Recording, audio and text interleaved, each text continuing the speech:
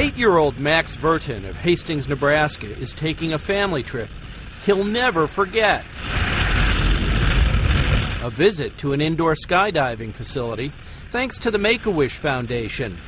Max and his 2 brothers have a rare genetic disease that weakens the muscles and is often fatal during the teenage years when it attacks the heart and respiratory system. They told us when he was first diagnosed he'd be in a wheelchair by 9, but he's 8 now and he's still walking, although we are getting measurements for his first wheelchair, so we're getting there. Tuesday, his experience as Iron Man brought his mother to tears. I have him here. I have him every day, and we laugh and we play and we have so much fun. After flying like a superhero, Max was cheered as he and his family boarded a limousine. Before they left, Max waved to his adoring fans.